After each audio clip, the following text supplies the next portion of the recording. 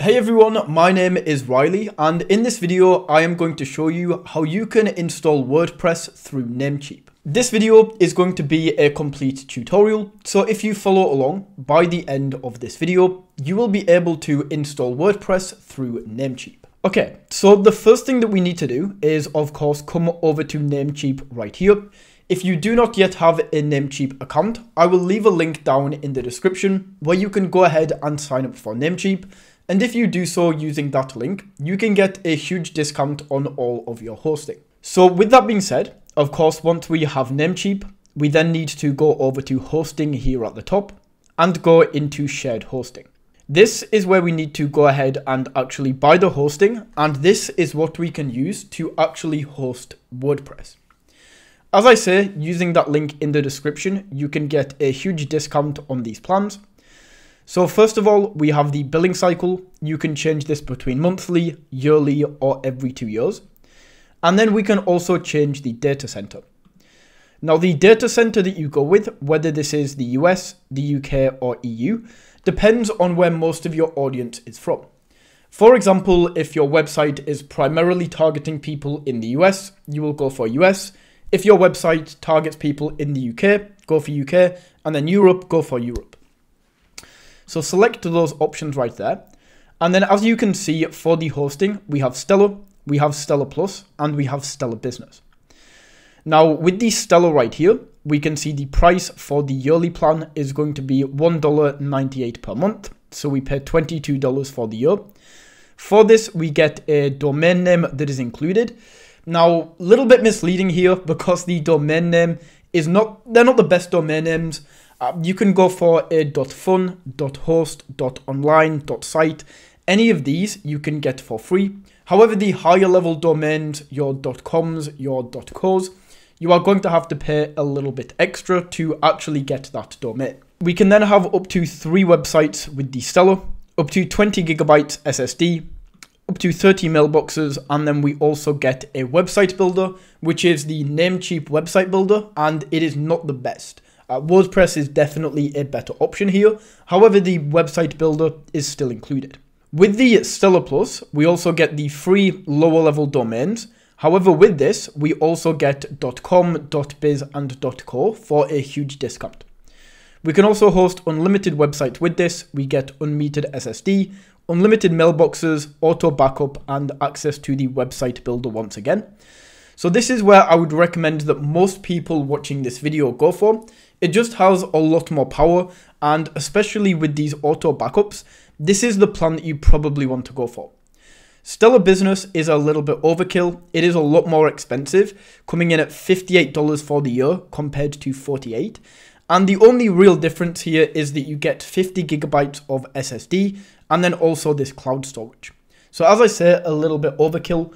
Most people are going to want to go for this Stellar Plus. If you do want to get more details about this, you can take a look in a lot more detail in this section at the bottom.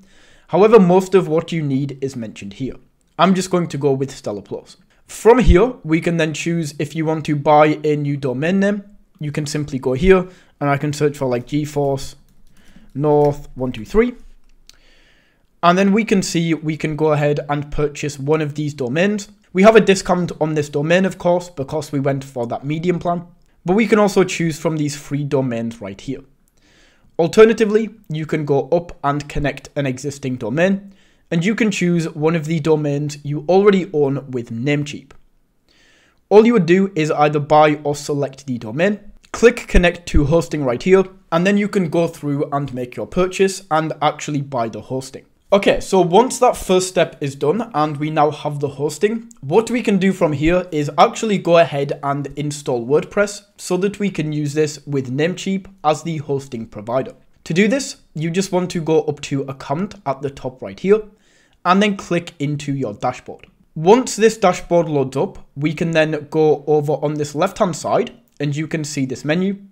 From here, click into the hosting list.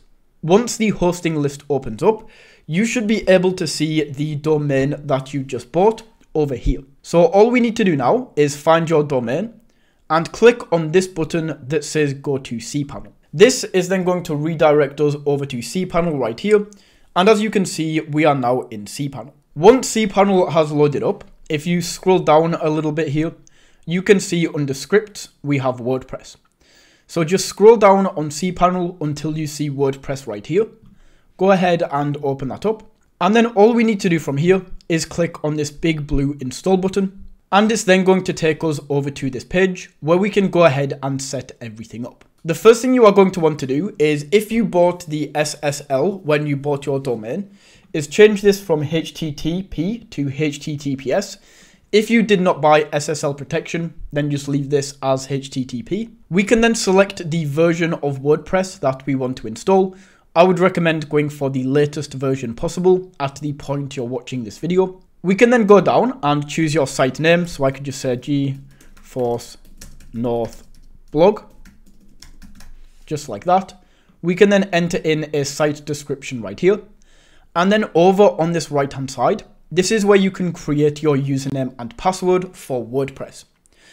It's going to give you this randomly generated one.